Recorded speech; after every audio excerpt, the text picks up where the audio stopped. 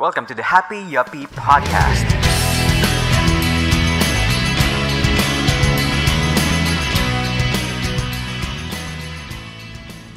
Oh, hi there. This is Mighty Rasing, the blogger behind PinoyYuppie.com, and I am really excited and happy to introduce to you the podcast of my blog, which is the Happy Yuppie podcast. So, naisip mo, no, bakit Happy Yuppie? Because sometimes in this time and age where we are inundated with technology, with demands from work, there's so many things that we want out of life and out of work. Sometimes, instead of us becoming happy because we have work, we are so pressured to do so much more. Gusto natin, kaya nating abutin lahat, or gusto natin masyadong mataas yung sweldo natin because we have so many dreams, so many options. And so, yung iba sa atin, we tend to jump from one company to another, becoming career butterflies in the process. This podcast will help you pursue your calling. And so along the way, what we are going to do is to help you discover your passions, identify your skills, and also look at the needs of the world that you can target. So halimbawa, when we talk about markets, when we talk about industries, that's exactly the needs of the world that you can target, that you can address, diba? Because if you can offer something to the world, meron kang magiging trabaho. Another thing that this podcast will give you is to help you engage the world. So, I have no problem if you are an employee. Although yung ibang mga nagsusulat ng entrepreneurship, parang sinasabi nila that quit 9 to 5, that being an entrepreneur is the way to become rich, the way to a fulfilling life. And well, maybe it's for them, but honestly, entrepreneurship is not for everyone. And so if you want to remain an employee and become really, really good at it, then why not, diba? Of course, we are also going to feature additional episodes on entrepreneurship. Kasi a lot of young people, young professionals are also venturing into that. At natutuwa ako because in this economy of ours, having more entrepreneurs means having more businesses. And having more businesses means having more employment para sa mga mas maraming Filipinos. And then lastly, we are going to talk about how you can sustain your life. Whether you're an employee, an entrepreneur, or what I call a social servant, which is, by the way, yung social entrepreneurs o kaya those who are into the industries na hindi masyadong nababayaran or wala masyadong pera doon. This podcast will help you discover ways to sustain your life. So in a nutshell, what this podcast is about, the Happy Yuppie, is the podcast that will help you pursue your calling, engage the world, and sustain your life. Initially, you can expect this podcast to run for 2 times in a month. Every other Wednesday, you can expect the podcast to air over at PinoyYuppie.com. And I encourage you to subscribe. We don't have an iTunes channel yet, but that will come along the way. I'm definitely going to inform you as soon as we have that. And then you can also subscribe through RSS feeds. Kung hindi ka sigurado what RSS feeds are, don't worry. I'm going to provide links in the show notes so you can learn how to do that. And then for the next episodes, I'm going to feature employees, entrepreneurs, and even social servants na pwedeng maging example mo on how you too can pursue your calling, engage the world, and sustain your life. Our guest for the first episode, I'm happy to tell you, is an author and an engineer. Well, hindi siya yuppie, but he was a young professional once. And based on his story, he was able to do writing, and he was also an engineer at the same time. So, pakinggan natin kung ano kanyang kwento. Okay? So, here's our interview. For our first episode, we are very, very blessed na kasama natin ang isang author. He has had several books already, and surprisingly, ang kanyang undergrad ay, guess what? Hindi connected sa writing or not even sa literature. So, I learned from his website and also from the books that he has written na isa siyang chemical engineer by profession. And so, he has written one of the books that I've I bought nung medyo may konting experience na ako sa work. And so, without further ado, let me introduce to you si Mr. Nelson TD. So, Sir Nelson, how are you? Thank you, and congratulations on your very first podcast. Sir, siguro po umpisahan ko na on that note, since you're a writer, pero you're a chemical engineer. How did you make the shift from, from being an engineer to a writer? Kasi sabi nila, kung magaling ka daw sa sciences and math, medyo hindi ka daw magaling sa English. I'm not sure if that's true in your case. Well, this is what they call multitasking. Actually, I already have been a writer even before I chose to be an engineer. It just so happened that I thought that writing would only make me a starving artist. So I chose to take a more practical course, which is engineering, and hopefully get a lucrative job later on. But I always have been a writer at heart. So it's also, I'm blessed that I have an interest in the sciences. I'm good at math. And it serves me well in both counts because even in business or in engineering, you also have to know how to write well, technical reports, problem analysis. So it serves its purpose very well. So at least, sir, in your case, you've successfully disproved the notion na yung dichotomy ng arts and the sciences. Yes, that's true. People think that if you go to the arts, you cannot be in the sciences and vice versa.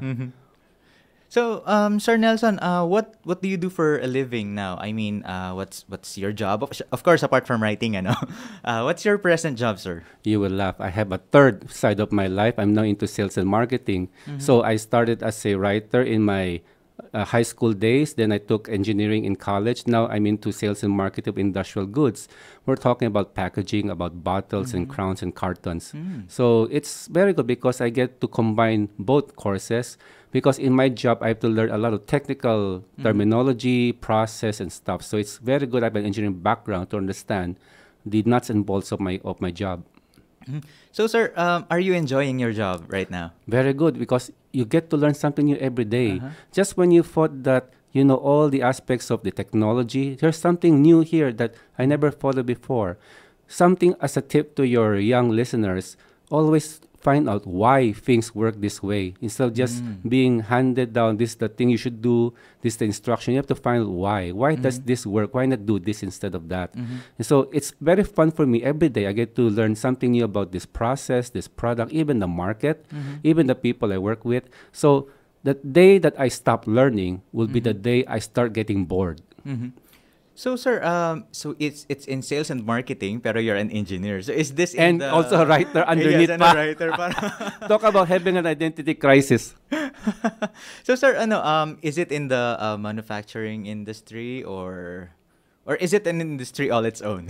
Correct. Actually, it's a manufacturing firm based in Laguna. Although we can also import, but basically the fun is, like I said, it combines my being an engineer by knowing the process in a factory and also how it's used in a customer's factory. And all the while also you get to use your human relation skills and your writing skills, of course, because when you try to send an email to a customer, you have to write very well and not to mention convincingly. So, sir, did you ever did you always imagine yourself working in this field? No, I never dreamed I'll be landing on this kind of a job. It's because when I was young, actually, I wanted to be a cartoonist. Whoa, really? Yes, but like I said, starving artist again. So I'm thinking, okay, I'll be an engineer and I'll probably be landing in a shift engineer, being in a graveyard shift, working in a factory out there in the boondocks. But afterwards, I got a little bit bored and I decided to think, why do people buy the products we make? And that's why I took extra courses. I got an MBA and I shifted to marketing. So, sir, when you graduated from college, did you sit down and plan your career, or did you just build your wings on the way down? To paraphrase one of my favorite authors, si Ray Bradbury. Well, Ray Bradbury is also my favorite author too. So it's like when I graduated, I only had one simple strategy. Get graduated, get a diploma, get a job, and see where the job will take you. So I never had any master plan. And I think probably that's also true for most people nowadays. Actually, to be fair, having such a master plan is difficult to make. In the first place, we're not given such planning skills while in college. Secondly, plans rarely work because there's always factors that are outside your control. You cannot control the people who'll hire you, who'll promote you. You cannot control the economy. You may have a very beautiful plan, but if let's say there's a economic crisis, you get retrenched, there goes your plan. So in those cases, sir, since you've been working for several years already, how did you deal with those, let's just say, a little bit of the stumbling blocks or things that were beyond your control affecting your career path? Did you ever have some frustrating times in your career? Oh, definitely. My career included probably 1 or 2 stretches of being jobless. That's how bad the economy was then. I think you've heard of the Asian crisis in the late 1990s. But yes, sir. basically, the common thing is that despite there are setbacks and despite there are what I call career wildernesses, I always feel that God is always there. There's always a reason for the downside as well as the upside. So for your guests or for your listeners, I believe there will always be valleys. Okay, we can always be on the mountaintops in our careers. But the comfort we have is that I've been around for 30 years, so I can speak from experience that don't fear the valleys because eventually God will bring you up again. Oh, that's sound advice, sir. Kasi a lot of us who just graduated, are young, and sometimes we tend to have an overestimation of our skills and our energies. And I know a lot of friends who jump from one job to another to another to another. So in your case, sir, over 30 years, how many companies have you worked for? This will probably be my 8th, so I know what you're talking about. 8. Yes, But that's sir, I correct. mean, it's over 30 years. That's 8, sir. Yes. I know some of my peers who have been working for 10 years and they've been in 8 or more companies. Well, I know somebody who's been working for 30 years but stayed with one company, so it takes all kinds. But there's something very curious. I think the question will be, why do many people hop?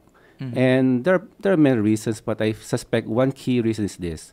You have to know what you want to do with your life. Basically, if you hop, that implies that you really don't know what you want. And when you do not find it in your current job, you try to look for the proverbial greener pasture out there. But if you just sit back, stay back for a while and examine what do I want to do with my life, and I think therefore you have a more targeted approach to the job or career you want to have, and then chances are you have the career, chances are you'll stay there longer, you'll be happier there, and of course you'll be much more productive. So, sir, even if you don't have a plan, at least you should know what you want. Correct. You should know yourself, actually. Then from there, you know what you want. Wow. So, sir, I can notice actually the way you talk about your work, that you are passionate about your work. So, was that passion always there, or did you have to work on it? Well, actually, it's because I really have a thrill of giving my best. So whether I'm in sales or engineering or in writing, there's a certain satisfaction that you're giving your best to it. I think I'm one of the people who will not feel comfortable, or I cannot even sleep well at night if I go through the day so mediocre, not so good quality. But if I give my best and see the results thereof, it makes me want to, wow, I had a good day today, and I can wake up and see myself proudly in the mirror in the morning. Sir, that kind of motivation is really important, ano? And when you're working, it's the dedication to excellence, Yes. and not just yung pwede na. That's true. Kasi po, some workers, especially these days, lalong-lalo na, there's so many distractions for our generation. Yes. Facebook on company time. Tell me about it. Okay. Diba, sir, ano po sometimes movies, gimmick, social Yeah, that's life, true. That's true. and all that. And sometimes, especially in the call centers and in the BPO industry, sometimes, because I worked there for 1 year also, one of the joke in the industry is that there is always an epidemic of migraine and LBM. Because at any given day there would be people calling in, say, I have LBM, I have migraine. So anywhere between 10 to 15 people saying the same excuse. Well, let's just hope LBM stands for looking for better management. Not the other LBM. Yes, sir. So, Sir Nelson, so apart from the commitment to excellence, of course, we want our audiences, our young workers to give their best in whatever they do. But and that's sometimes put us in an uncomfortable situation where we tend to reach the limit of our skills. So in your case, sir, did you ever experience that? that you're at the, say, you're stretching yourself and reaching out, but there's just a little bit more. That is true. We'll always have situations where we feel that we've given our all, and then to be asked to take the next step is beyond our ability. That's where now I believe we have also to remind your listeners that when you graduate from college, that doesn't mean your education is over. The reality is that when you're out there in the real world, you have to keep on learning. And sometimes even what you've learned before may no longer be true. Sometimes you may even have to unlearn certain things. So one good mindset, and this is where employers will love you for it, is that you always be open to new ideas, new learnings. When people teach you something, be all ears and ask questions. There's the passion to learn as well as the passion to produce or to work. When you do that, you'll always be fresh and you'll always be valuable, not only to the employer, but also to God Himself. So, sir, in your case, how did you work on upgrading your skills? In my case, for example, it's always tricky. Whenever we talk about technology, it will be obsolete in so and so time. So I would always talk to experts in the field. We would talk to German guys who visit our factory. We would talk to suppliers from, let's say, America, and they will always be their pulse will be always on the latest trend. So I would talk to them. Okay, I would have a verbal summary of what's the latest thing. If I get interested, I would then take the effort to surf to the internet for more formal literature. Nowadays, there is no more excuse not to learn because it's always there in Google or in Wikipedia or whatever it is. When you do have further interest, then you have the option to go into seminars or sign up for extra training. The point is you must always take initiative on your own to learn, not just wait for the employer to bring you to a training course.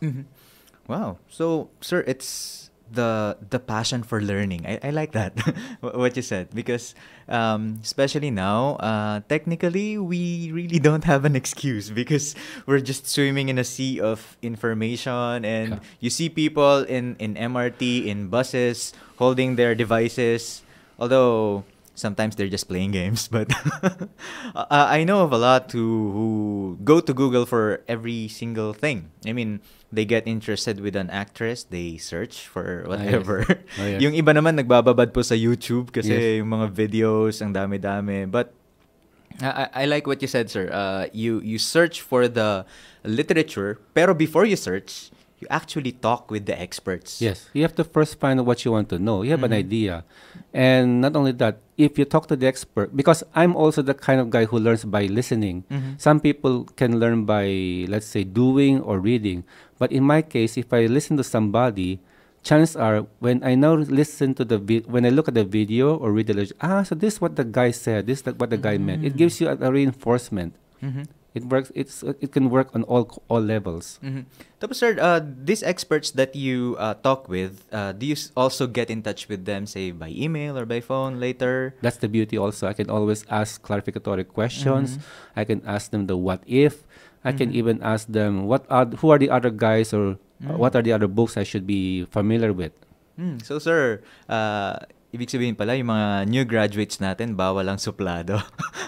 Oo, di pwede know it all. That's the thing. They also have to watch out. Nobody really knows everything, okay? And then that's where always the attitude, especially for those who are new in the company, they're always there to learn. Actually, they're out there to prove themselves. They have to justify that the employer has done the right thing to hire them. But the point there also is to learn as much as they can, to practice as much as they can, and therefore to improve as much as they can. It serves them also well strategically because later as the years go by, your value goes up because of the greater knowledge and experience and the contacts you've developed.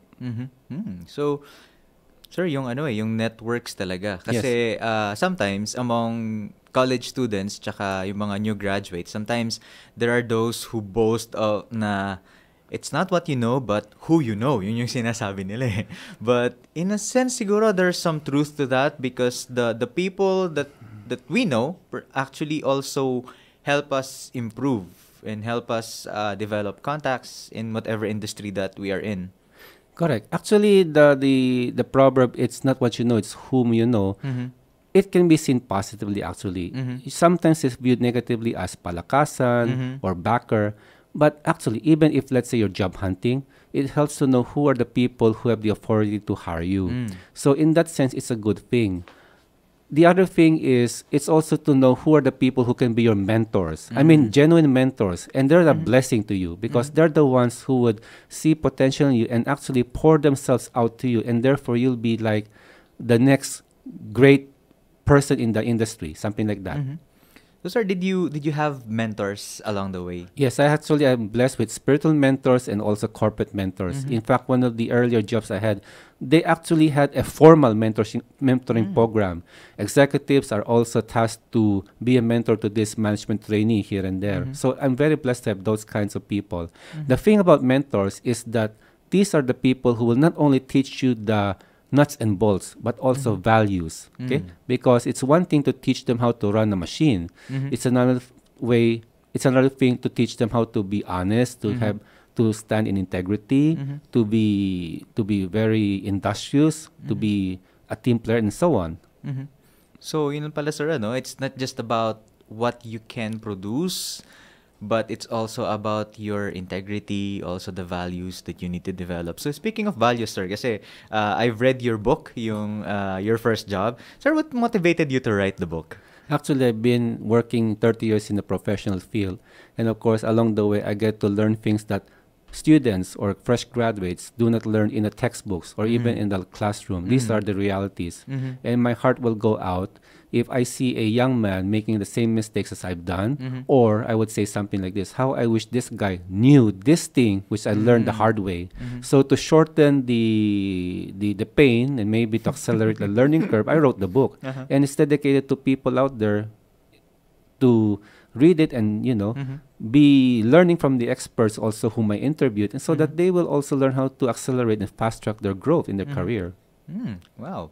Actually, sir, when I was a new graduate, actually, I searched for books because one of my learning styles is I read books. And now we have a lot of blogs also. But in the Philippines, sir, surprisingly, we don't have a lot of career blogs. There are so many entrepreneurship blogs. There's so many relationship blogs and books. There's so many make money online, entrepreneurship, and those kinds of things. But we don't have a lot of blogs dealing with the pains and the frustrations of workers. We have, sir, I've been frequenting PinoyExchange.com and looking at some of the posts sa The Working Filipino. And there were some complaints there. Some of them are basic, like halimbawa, is it okay for me to follow up sa HR? Or may nagtatanong din doon, what will happen if I do an AWOL? Mga ganyan. So, and some folks sa call center, they do have some advice blogs. Pero sir, apart from that, we don't have a lot. So I think your book is a really good guide sa ating mga new graduates. And by the way, for you listeners, we do have a feature actually on the book of Sir Nelson. Just look at our blog, PinoyYuppie.com. It's right there. Hanapin nyo na lang. Okay. So, sir, why use the story of Joseph from the Bible? I love Joseph. He's one of my few favorite people in the Old Testament, and it's also quite relevant to the workplace. The other two I can think of will be Nehemiah and David, but let's go back to Joseph. He's, in my estimation, a real-life character, not just because he existed, but because most of the things he dealt with are also based on real-life problems which you and I face nowadays. Let me give you at least two examples. Number one is he had to deal with difficult people. Imagine how he started. His own brother sold him down the river as a slave to a foreign country. So if you think you have problems with this gossiper or this backbiter or this intriguero in the office, well, look at this guy. The other thing is that he also had his share of setbacks. Imagine being framed for attempted rape by the boss's wife. And then when he was trying to help people out, these people forgot about him. So that resonated to me that, hey, this is a real life character. He faced the same pain and heartache as we did. He went through the same disappointments, but ultimately, the beautiful ending, and I think you know the ending, he was catapulted to be second in command of the most powerful nation in his time, is that ultimately God knows everything, God sees everything, and at the end, He will exalt you in His time if the time is right. And sir, from what I remember from my Sunday school days and also from watching Joseph the Dreamer, it's that Joseph had a dream. And at first, di po ba, he he did not know how to interpret those dreams, pero he kept those dreams alive even at the even if he was experiencing setbacks and adversity.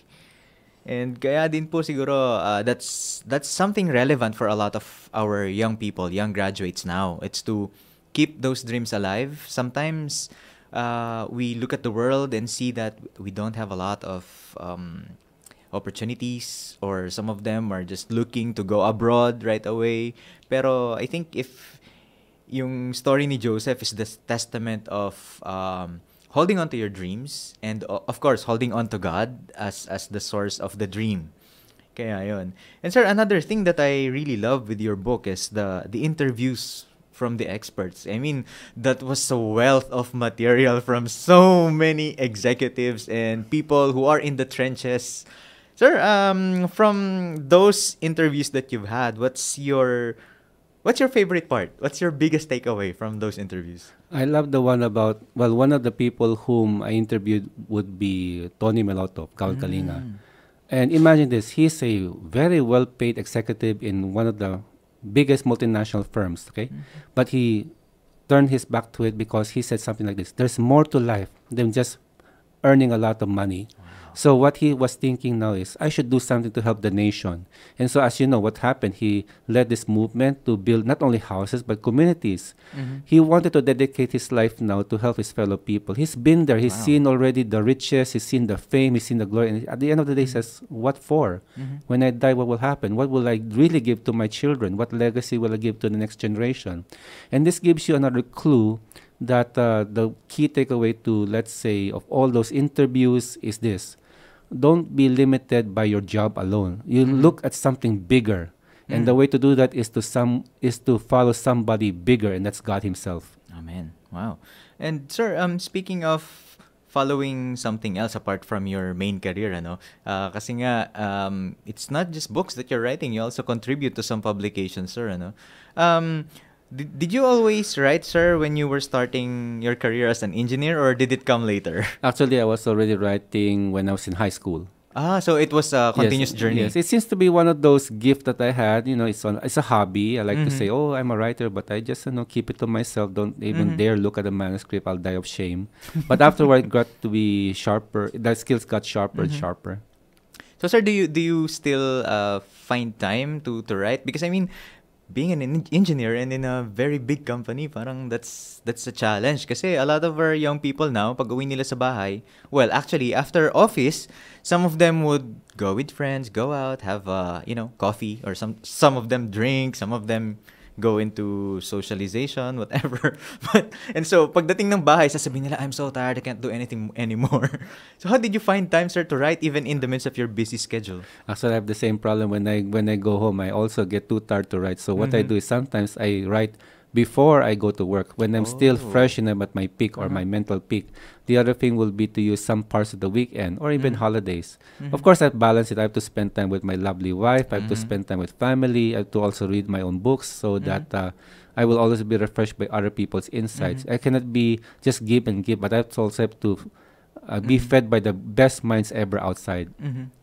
So, sir, do you have a set schedule, or do you write whenever you have the chance? I'm one of those into creative chaos. I don't have a set schedule.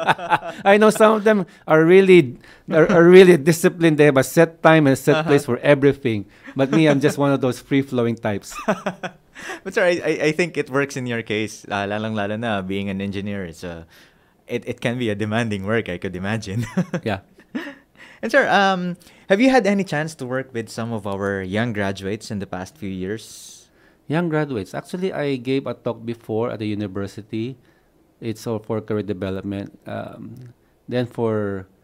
Actually, I also have my own blog, www.nelsond, that's one word.com. It's also, you'll notice if you look at the entries, it's very work-oriented lately. So that will also serve as a resource for people, not just necessarily newly hired, but also people who are already probably 10 years in a journey.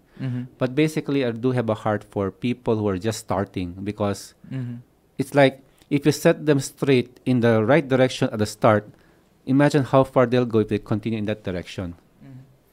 And sir, From some of the articles that I've read, say from Rappler.com and a couple of others, the median age of Filipinos is 23.1 years old. So it means that we are not in the peak of our productivity yet. In your case, sir, what was, let's say, what's the age range where you were most productive and you were most energetic?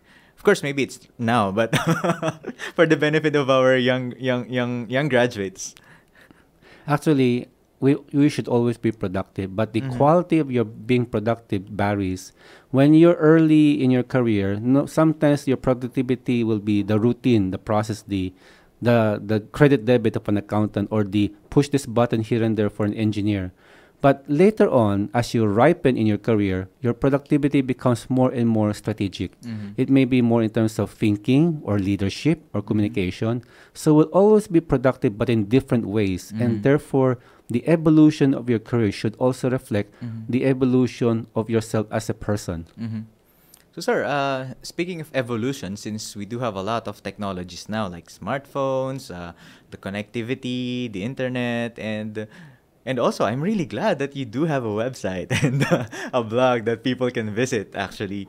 And, sir, how do you keep up with these technologies? Because, well, di ba, we have some lola techies. I'm not saying you're a lolo, sir, but... But I mean, we have some, say, those who are in their 40s or 50s, and I hear some stories na there are some executives who are not very comfortable with technology, that they still let their secretaries do the encoding for their emails and stuff. So how do you keep up with technology, sir? I just jump in. I just grab the keyboard and play around with it. No, really, that's how I learn. Sometimes I have, like for example, I have a younger cousin who's very, very techy. So I asked her, can you do this for me? Oh, by the way, how do you do it? So later on, I don't have to bug you for it. But basically, whenever I learn, let's say, a Microsoft document or a Facebook or a WordPress, I just jump in and just fiddle around with the keyboard, and there you go. Nice. So, sir, since you've been writing for quite some time, so you were... Probably you're one of the writers now who started using a typewriter, the Yes, noisy type, the taka. Yes. And then jumping into the 21st century, and now we just do everything online. Yes, actually, I'm one of the generation who used those 6.5 floppy disks. You remember those gadgets, right? Yes, sir, I do. I mean, I went to college 1999, so I'm in the transition from analog to digital. Yeah. I mean, this generation now, I think... I feel sad for them. Yeah. Because they missed a lot. Yeah, they missed the good old days. So, Sir Nelson, thank you very much for agreeing to this interview. But before we end, I would just like to ask you, do you have any words of advice for those who are being hired for the first time? The key advice I'll give to those people would be like this. Always think what you can do for your employer, not what your employer can do for you. One of the biggest mistakes a young man can make is to select a job based on what he can get.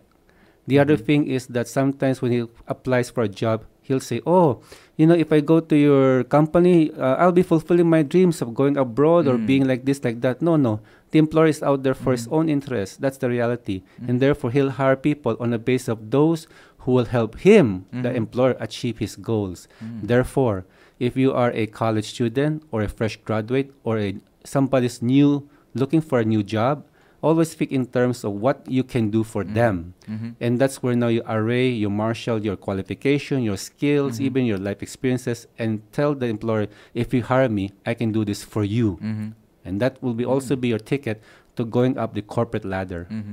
So, well, friends, listeners, I think that's a very, very good advice, that we focus not on what we can get, the amount of salary, the travel, and all that, but we need to work first and foremost on what we can give, what we can serve to those who, to the companies or bosses that we are going to apply for.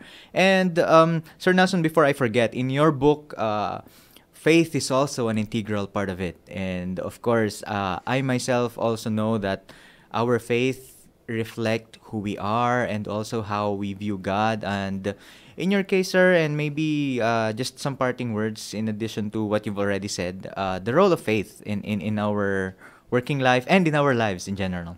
Okay, many people think of faith as only a Sunday thing. The reality is that faith can be a 24/7 experience. Think of yourself as a co-partner with God Himself.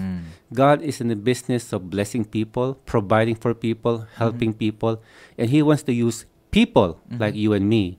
And so therefore, if you have a skill that will serve, let's say, a poor person or a hurting person or a sick person or a person who needs this and that product there, He wants to use you as His vehicle. And that will be a great mindset for you also in your search for excellence. So, sir, I think that it's also a good mindset that you're not just serving your boss. We are also serving God. So, Sir Nelson, what's the best way for our listeners to get in touch with you? Well, they can get in touch with me through my blog. I also have a personal email. It's nelson_d@hotmail.com. How about your book, sir? Where can they get a copy of Your First Job, a practical guide to success? They're available in all major bookstores nationwide. Okay, so friends, if you're not able to take note of that, don't worry. We are going to provide the links in our show notes. And we are very, very thankful to Sir Nelson. I know he's a very busy guy. And we also want to thank his wife, Mom Lucy, who's actually here with us in the booth right now. So I'm hoping that you picked out a lot of lessons. I think it's a power pack episode right now. And so you can expect more of this in the coming episodes of the Happy Yuppie. And what we want to do here at PinoyYuppie.com is to help you develop that sense of purpose, not just in your work, but also in your life. So this is Mighty for the Happy Yuppie. And do check out our website at PinoyYuppie.com.